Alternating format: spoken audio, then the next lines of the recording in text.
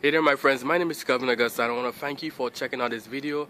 I want to also thank you for listening and for watching this chapter of the day from the scriptures. Now I pray that this message is going to be a blessing to you, to your family as well, and that you feel encouraged.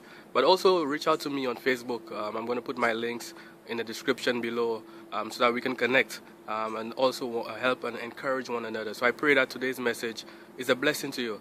And I look forward to connecting with you even more, and may God continue to bless you. Bye for now. Leviticus 24. The Lord spoke to Moses, saying, Command the people of Israel to bring you pure oil from beaten olives for the lamp, that a light may be kept burning regularly. Outside the veil of the testimony, in the tent of meeting, Aaron shall arrange it from evening to morning before the Lord regularly. It shall be a statute forever throughout your generations. He shall arrange the lamps on the lampstand of pure gold before the Lord regularly. You shall take fine flour and bake 12 loaves from it.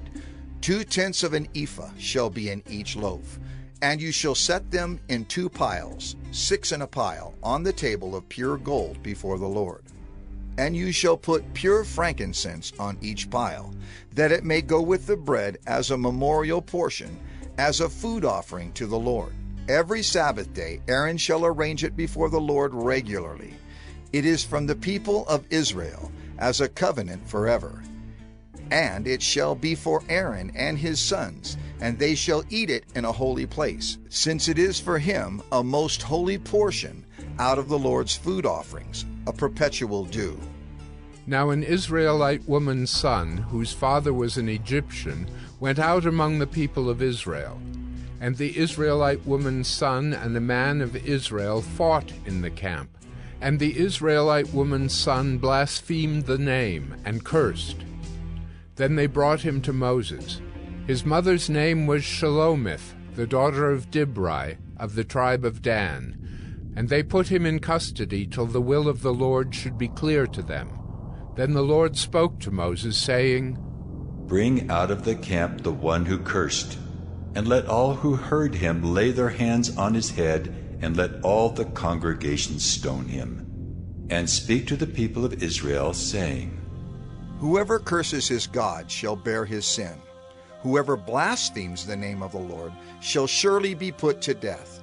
All the congregation shall stone him. The sojourner as well as the native, when he blasphemes the name, shall be put to death.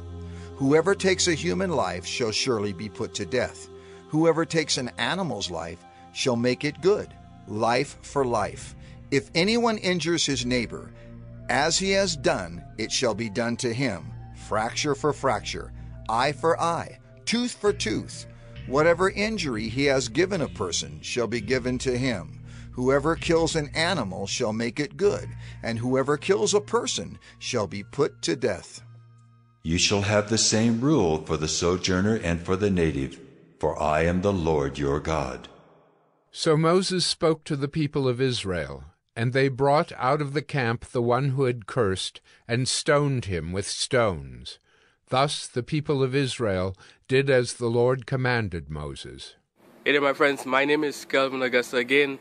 Thank you for checking out this episode of 1 Minute Bible Study. Here the goal is to really share some word of encouragement, share the scriptures, share something from the Bible to inspire us to live godly lives, to get closer to Christ, to connect with God. So again, if you have any questions, issues, quarrels, comments, recommendations, or you just want to reach out, I'm going to put my links to Facebook, my personal profile. I will look forward to connecting with you, to help and encourage one another and to share in any way that we can be a blessing to one another. So again, feel free to connect with me below.